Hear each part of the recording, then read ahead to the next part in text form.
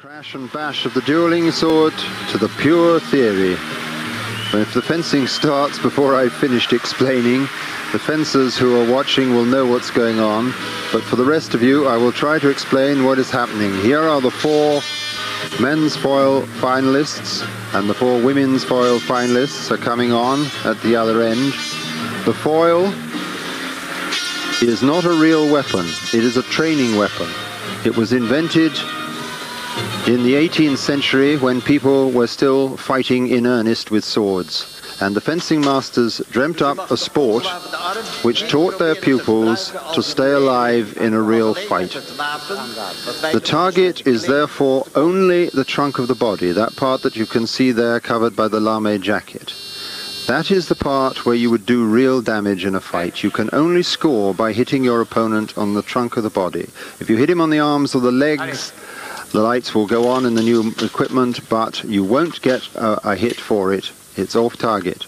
And if you hit him on the head, the same thing. Although that could do a lot of damage, in the 18th century, it was a matter of honor that you didn't wear masks.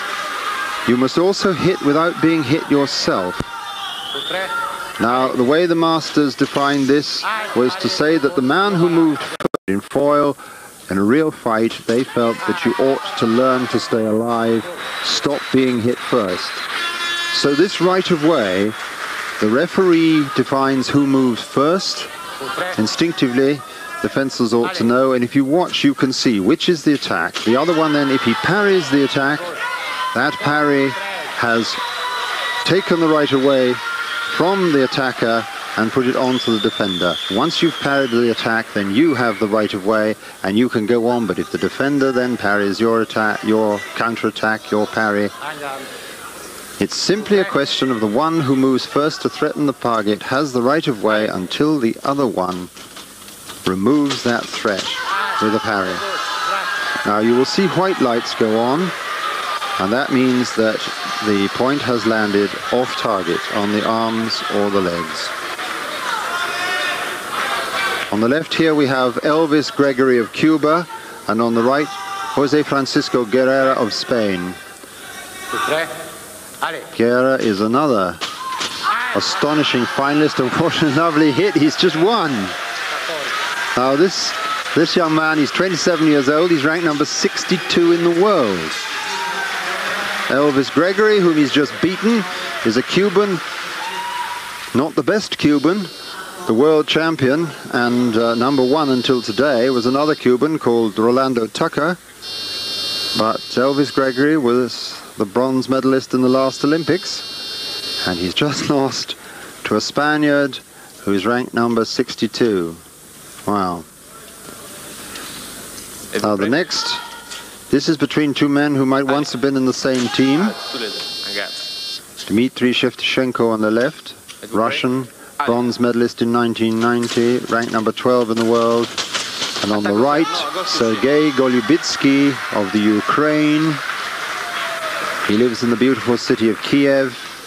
He's ranked number 1 in the world at the moment, and he won the silver medal in 1993. Now we've seen the score here go up.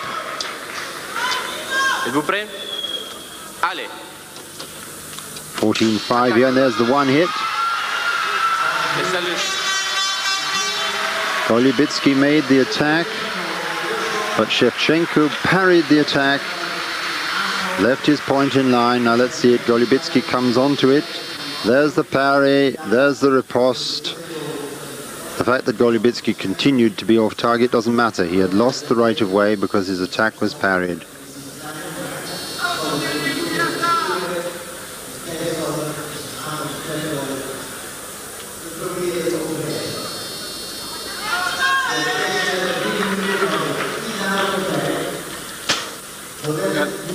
Êtes-vous prête? Allez!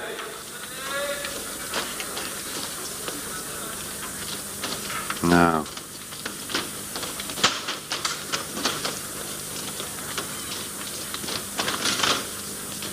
Halt! S'il vous plaît encore. Prête? Allez! Jose Francisco Guerra on the left. Halt! Attaque, recours. Dmitry Shevchenko on the right. Une en rien. Prête. Allez. And he seems to have blocked his way through. That attack was off target. You see the white light goes up there. Allez. Shevchenko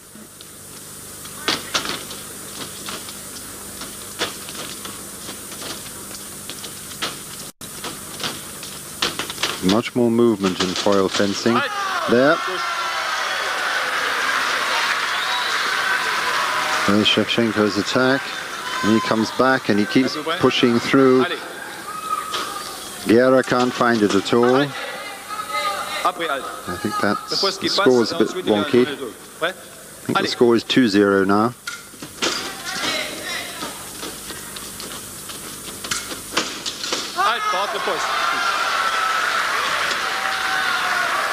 There was only one light there, but the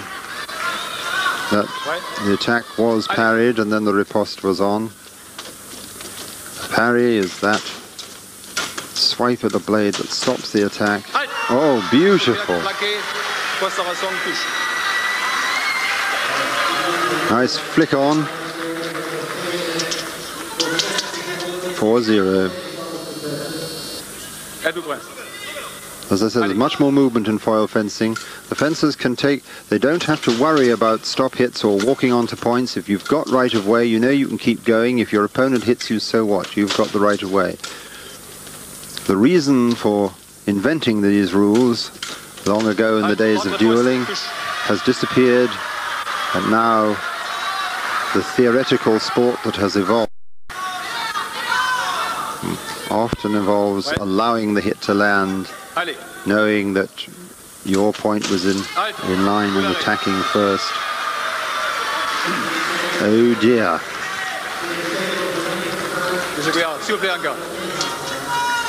6-0. Well now, off target. Guerra has done extremely well to get this far, and the form that got him this far seems to have disappeared a little bit. Or at last, there's another one. At last he's outclassed, or awed by the occasion. This is certainly a personal best for him. The attack is through. Well, perhaps I spoke too soon. He has broken his duck now, but 1-7. Oof.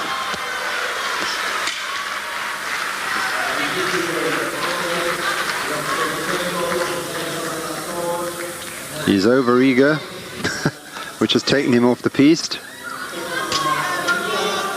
1-8. It's a first to 15. Look at the speed of that. Oh. Beautiful attack and ends up on the arm. Wonderful flip riposte. Oh dear. Guerra's spending a certain amount of time on the floor. He's certainly putting his heart into this, but somehow he does seem a bit outclassed now. Shevchenko is very cool. Oh, a bit too cool. Good. Terrible punching attack from that angle. 2-8. Oh.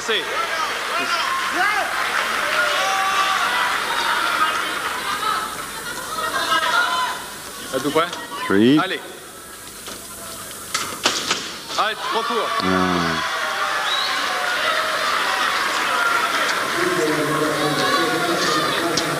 He's behind, he's far behind, he knows he has to attack, he knows that Shevchenko simply has to defend himself, he needn't score another hit. Just wait for the time to be played out and he's won. But in fact, he's using Guerra's eagerness, letting him come to him, letting him extend himself, then very neatly putting the point on like that.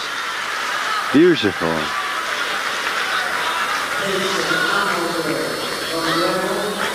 S'il vous plaît, en garde, tous les deux. Êtes-vous prêts? Allez. Oh, short. Oh. Same again. Parry with the point high and a flick riposte onto the shoulder. I think the score's wrong. 12. Ok, c'est vrai. Êtes-vous prêts? Yeah. La touche, c'est vrai. It's 12. What's he got up to count? Yes, that's 13, right. La touche. No, 12 was right. Good.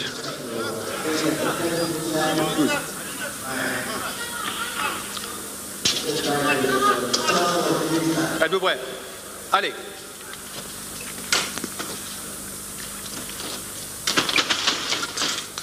Oh.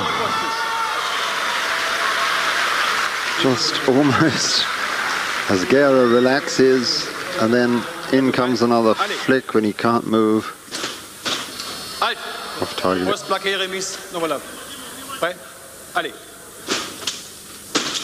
Shevchenko is so confident.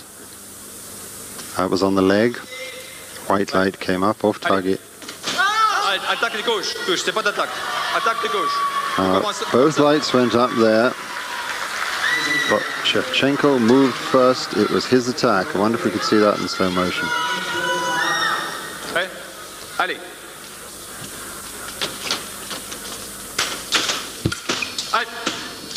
White light, off target.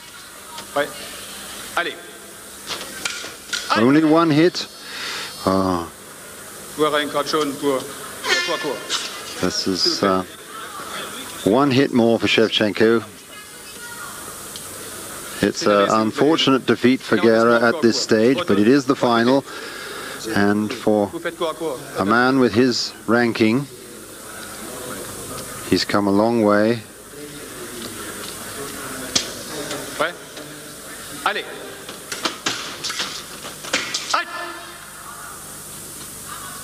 Halt there because Shevchenko was disarmed.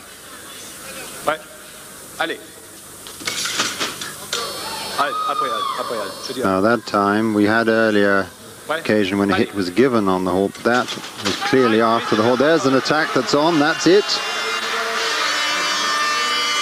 He is Dmitry Shevchenko, bronze medal in 1990. And now, with a Russian flag to wave, there is a Russian foil champion. Once he fenced for the Soviet Union, now he fences for Russia. And as a Russian, he is a world champion. It's unfortunate that the last final was not a bit more close, but Guerra is someone to watch if he can get this far in a world championship. Join us for women's foil after the break. 1-0.